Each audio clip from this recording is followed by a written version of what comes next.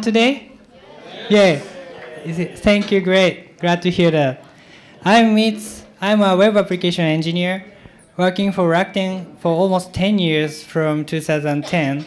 And I like Java, Scrum, and Kubernetes. And recently, I'm working for other teams in our department to support engineers, producers, and leaders and managers. And today, I'd like to talk about understanding differences because, as you can see, there are a variety of people from overseas working at Rakuten. And actually, I'm currently working with the people from Mexico, France, and Canada, Philippines, UK, China, and Japan in one team. Therefore, it's so important to understand differences. But what is understanding differences? In the first place, we have totally different backgrounds in the cross-cultural environment. So we shouldn't expect ourselves in other people, and we shouldn't try to get rid of the differences. But we should understand and respect our differences. So what happens if we don't understand the differences? You might think something like this. He has no sense of responsibility because he only did what I asked, even though there are many things around him to do. Or she must get angry because she has less questions to me recently. I'm so sad and so forth.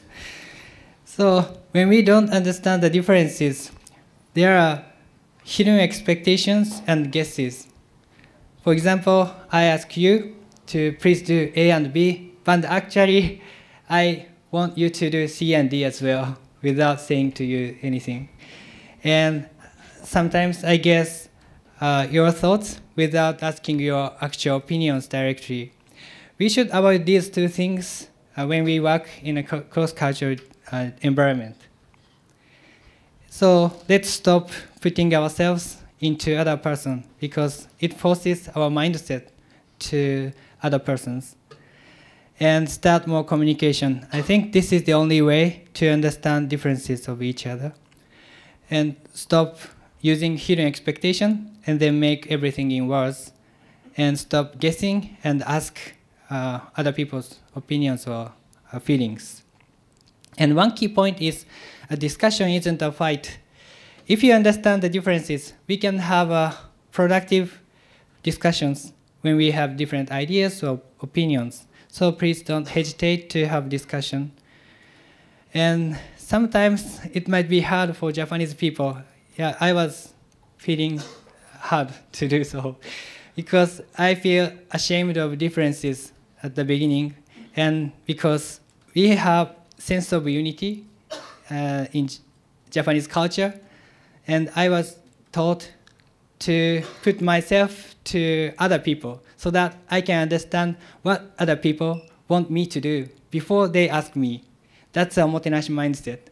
And I love this kind of Japanese culture, but it's better to separate this mindset when we have business communications. So I needed to doubt my common sense at that time.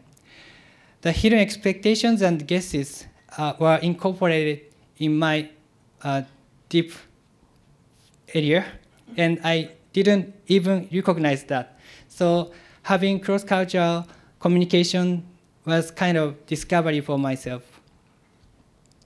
And last but not least, today's theme is Leaders for the Future, so I'd like to touch upon a little bit about it.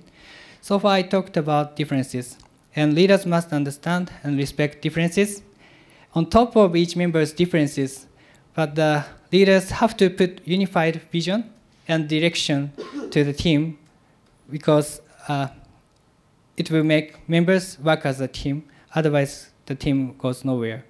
And please don't be afraid of making mistakes of decisions. As Rochelle-san mentioned, we need to fail fast and learn a lot from that.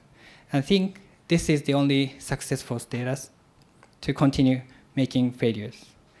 In summary, understanding differences is very important for the cross-cultural team and stop hidden expectations and guesses and have more communications explicitly. And leaders should give unified vision and directions on top of the differences. And please don't be afraid of making mistakes. So let's have a communication at the networking party. Thank you very much.